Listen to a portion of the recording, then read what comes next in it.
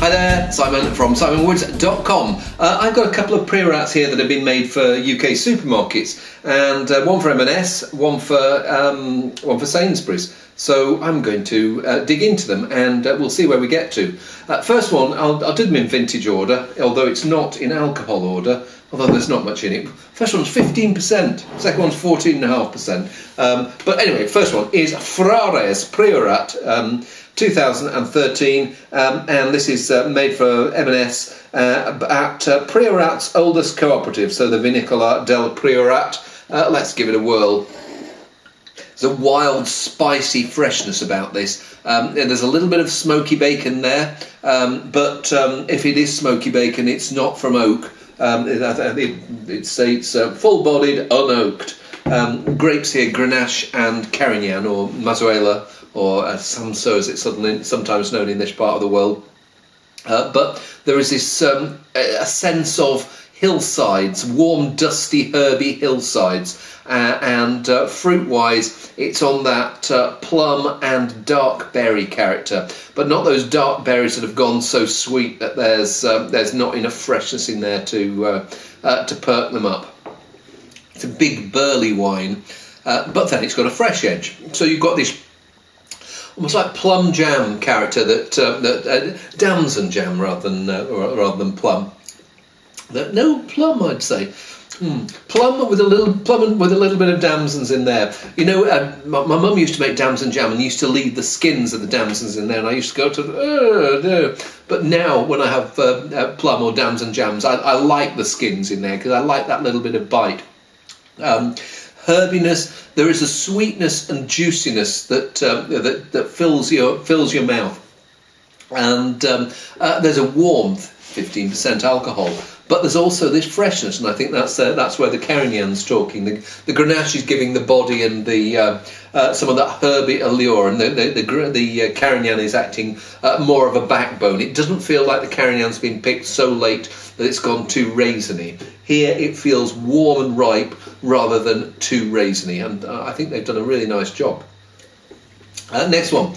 So this is 2011, so 2 years older, and this is Sainsbury's Taste the Difference Priorat, made by another co-op, and difference here, they've got the same two grapes in, Grenache and Mazuela, but here they've got Syrah in as well. So let's see whether that makes a difference. And one of the things I noticed first of all is, yes, it's 2 years older, so it's not quite as bright and fresh. But I was talking about a lack of raisiny character on the Frares. Here, I do get some of that slightly overripe berry character and overripe fruit character, not just berries. So some of the figs, the raisins, more the dried fruit end of the spectrum rather than the fresher fruit on the previous one. Still feels like it's going to be a big herby wine, and still smells pretty good.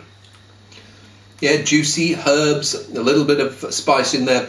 There's this debate in Priorat at the moment. Priorat was a place that really reinvented itself in the late 80s and went from being somewhere that produced over-the-top, oxidised, over-alcoholic wines to somewhere that was making some of Spain's most interesting and finest wines. And the wines were based on old plantings of Grenache and Carignan, with newer plantings of Syrah, Cabernet Sauvignon and Merlot. And what seems to be happening is that the people who are really at the cutting edge, they're cutting down on the amount of Syrah, Cabernet and Merlot that they're using, and reverting to what it was that the region has been growing for rather a long time, but maybe not making the most of. So here, it may be that it's too warm for Syrah, and so you'll get maybe that it's the Syrah that's turning that little bit raisiny. Could be the Carignan that's turning that little bit raisiny.